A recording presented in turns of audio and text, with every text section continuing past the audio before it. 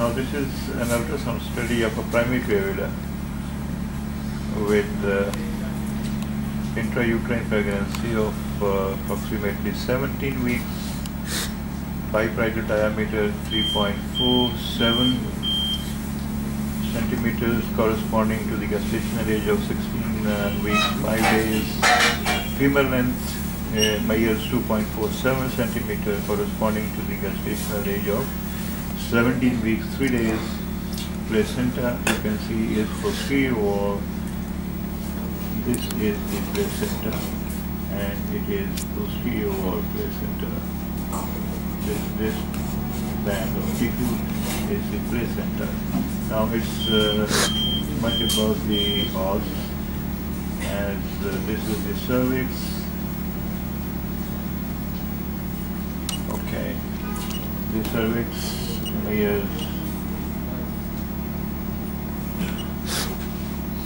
in length 43 millimeters, which is normal, and this is the plug that you see within the cervical canal in pregnancies. So the os is closed by this echogenic area, the plug, and the placenta is much above this os.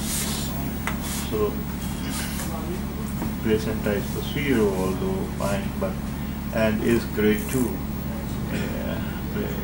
It is grade 2. This is the head of the fetus.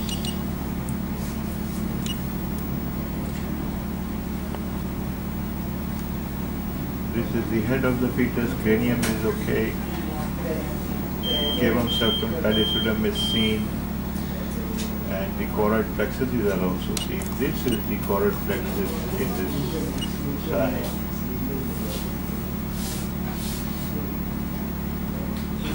Okay. Now these are the eyes.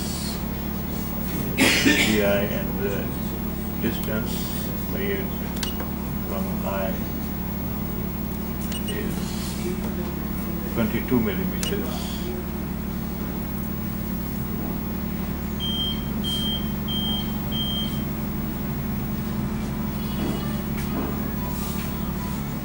This is the fetal chest and the vertebra, both taken together.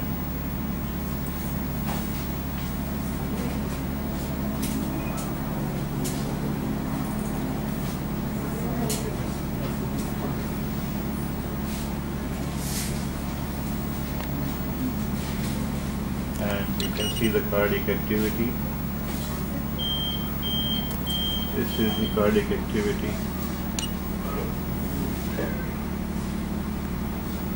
Thorax is normal, cardiac activity is normal, keeping in view the age of the gestation. So what we see is that the cardiac activity ranges between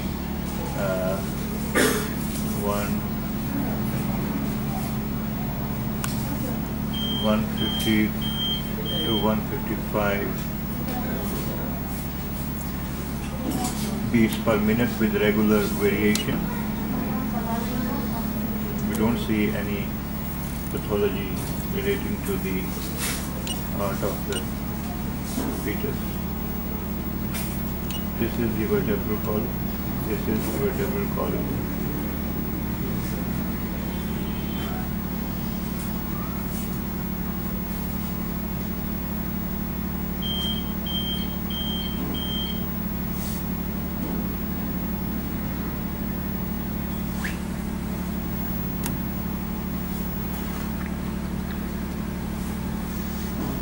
This is the neck region, so there is no pathology seen relating to the neck region, nor we do see any pathology relating to the chest.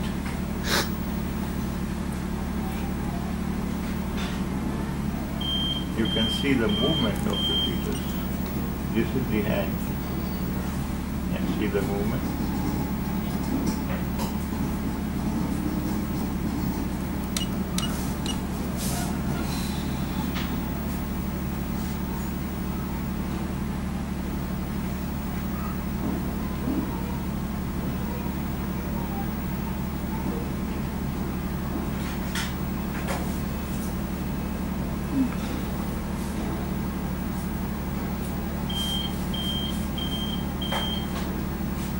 This is the femur.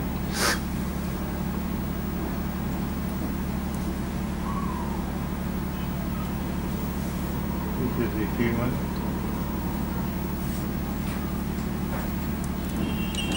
And now what you see, in fact, the pathology within this fetus is that the amount of fluid, amniotic fluid, is too less as compared as it should be in the gestational age at this age. So there is oligoanhydramnios, as you can see that the amount of fluid, amniotic fluid, is too less, and the largest amniotic fluid cavity without umbilical cord measures only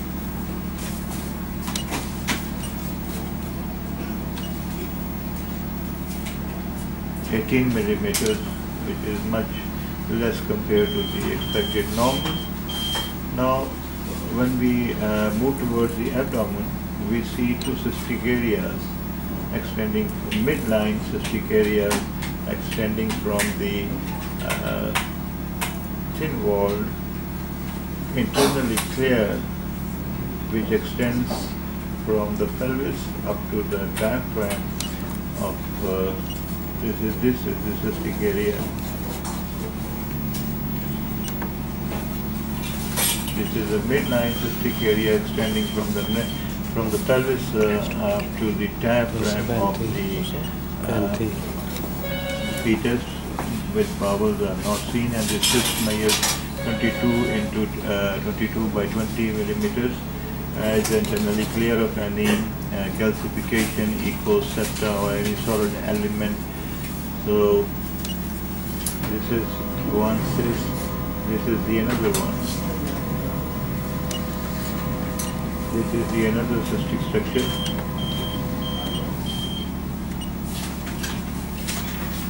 And on the right side of the fetal abdomen,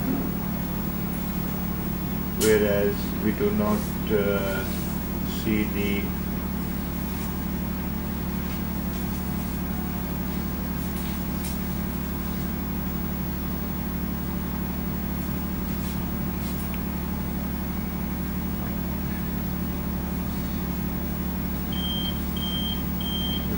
the liver is not visualized, the bowels are not seen. So the differential of the cyst will be very large. It can be a polytopic cyst, it can be an ovarian cyst, it can be a mesenteric cyst, it can be a retroperitoneal cyst.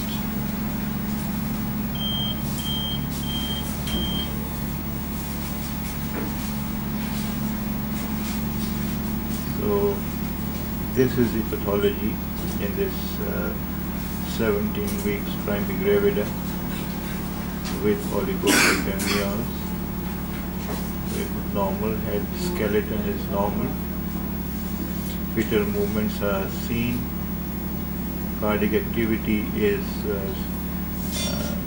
within normal, patient is anxious, so it's not unusual to see the cardiac activity of the fetus going also increasing as the mother's anxiety increases, as she understands what I am saying, she is following me. And this is the nuchal tract, this is the nuchal, for the nuchal transvalency, it measures 1.8 millimeters, this is normal, no evidence of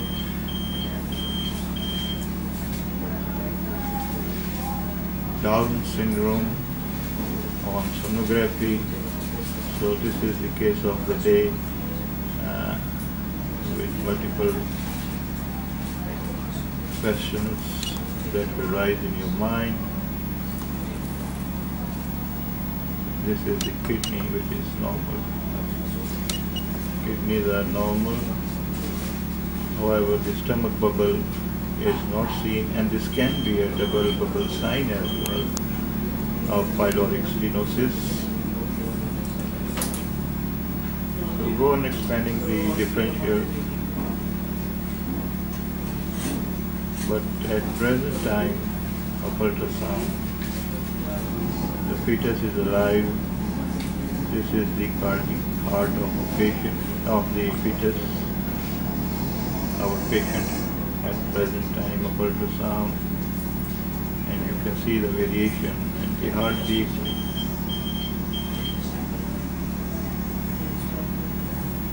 Again, the cystic areas within the abdomen extending up to the diaphragm as the chest. This is the chest, is normal. And here we come across the abdomen. Liver is seen. This is the liver. This is the liver. And this is the cystic area. This is the cystic area. Two cystic areas are quite. This can be a gallbladder, but if this is a gallbladder, then most probably it will be a choledochal cyst. But if this is a choledochal cyst, then what? Which cyst is this? This one. What is this cyst? However, one thing is for sure, that bowels are not seen, and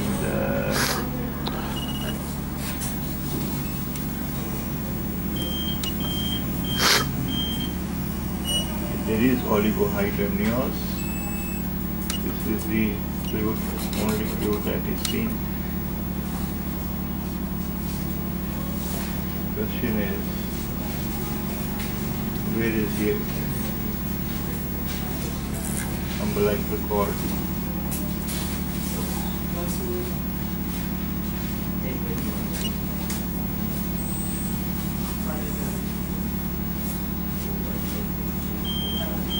In such cases, it becomes difficult at time when you don't see, when you see very little amniotic fluid. Now this is the somewhat transverse of the abdomen.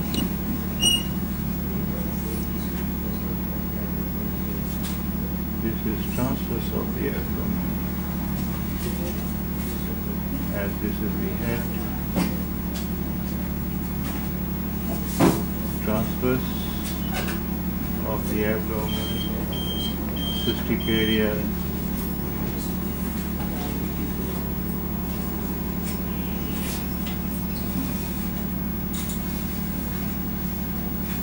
the placenta, and here you see the umbilical cord.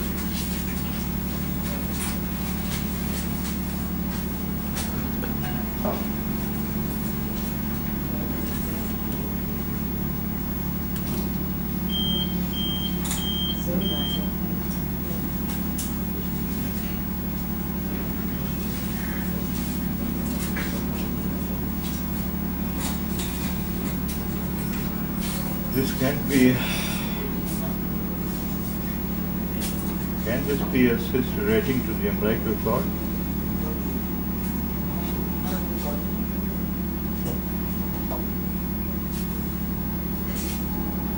This is the umbilical cord.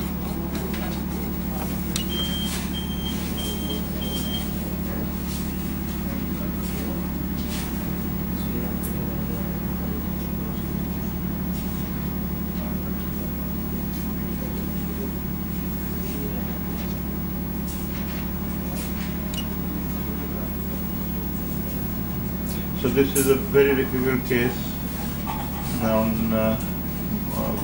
so far as abdominal ultrasound is concerned. Needs high level or an ultrasound by 3D or 4D.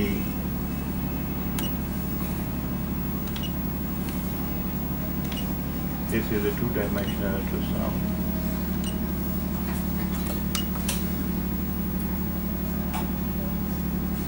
Where are the bowels? No bowels are seen. Placenta is grade 2. As you can see, the placental legs, the coarseness of the placental substance, and the chorionic plate is intact. This is the umbilical vein, umbilical cord, and it appears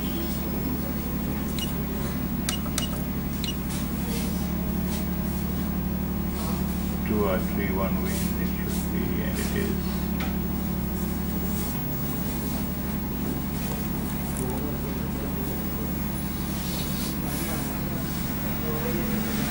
The gender of the fetus cannot be determined at this age by 3.5 MHz probe transabdominal approach.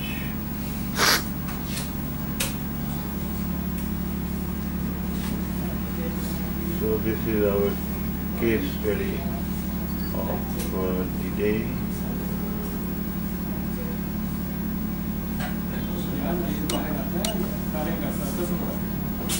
Now you see that this cyst in fact is extending from the right side of the upper abdomen and then filling all of the abdominal cavity. There you see. Thank you.